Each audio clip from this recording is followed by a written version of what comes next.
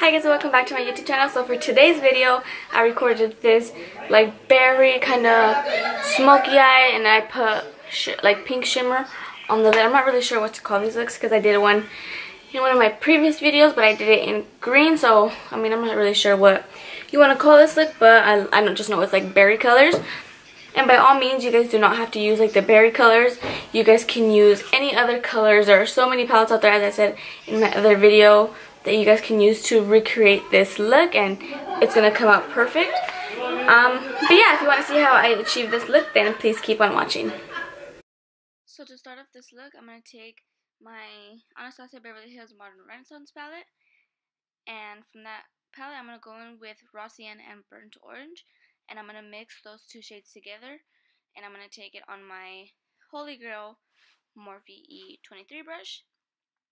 And this color is going to pretty much go all over the crease. Nothing too hard or difficult to do. And then I'm going to keep going back and forth with that color and just applying and blending. Then I'm going to take Love Letter from the same palette.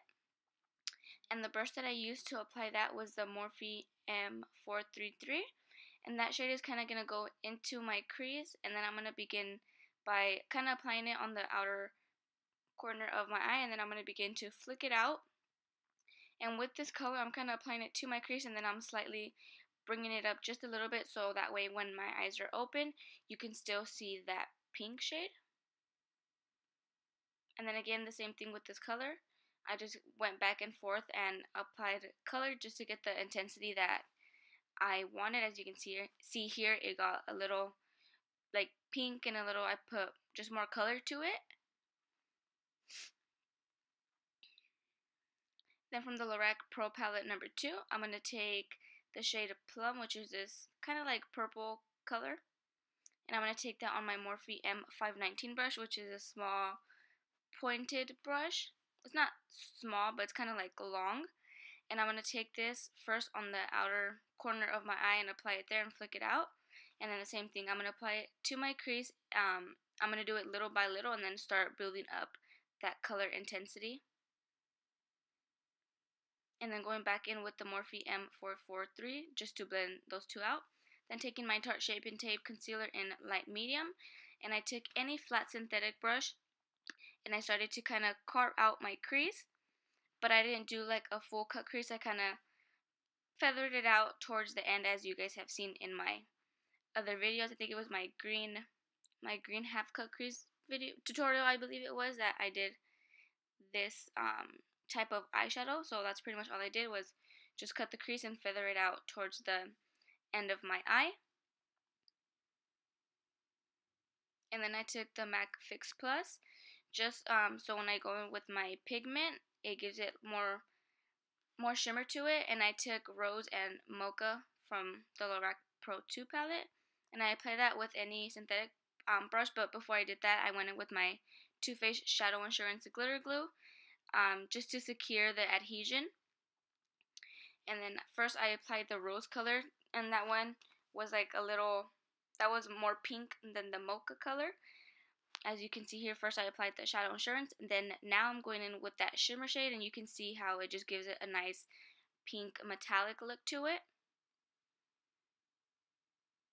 Then I went back in with the Morphe M519 brush, and I just blended out those edges so it kind of feathers and blends in all together, and it's not such a harsh line. Then I took this mini smudger by Crown Brush, and I'm taking the color Plum from the Lorac palette, and I'm going to apply this shade to my bottom lash line, again keeping it as close to my lower lash line as I can. Then I'm taking my Morphe M149 brush, and I'm taking Love Letter, and pretty much the same thing, except I'm just going to take this color a little lower than I applied that plum shade, again just to smoke it out, as you guys have seen in my other videos. And that was pretty much all I did for the eyes. Apply some liner just to kind of make it more dramatic, and you can never go wrong with liner. So I'm taking my NYC Liquid Liner, and pretty much the same way I've been doing it in my videos.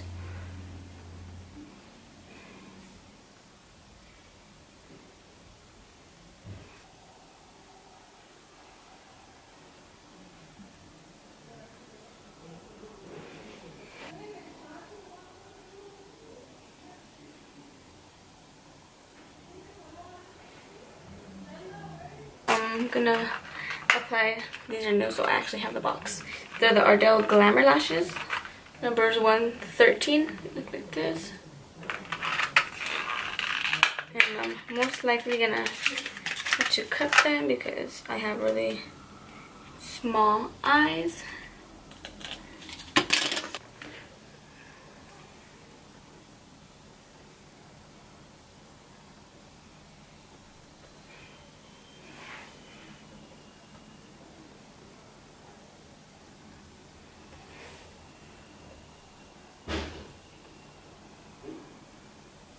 And then after that, I'm gonna let that dry, and then I'm gonna go over my eyeliner in my inner corner here just to kind of fill it in, because I put the eyelash and it kind of like split the eyeliner, so that's what I'm gonna go ahead and I'm gonna do now.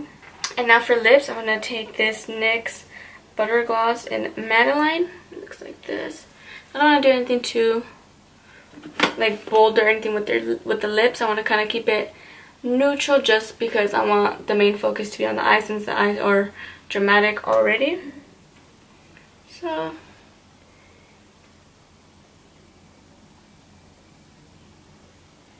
these smell so good.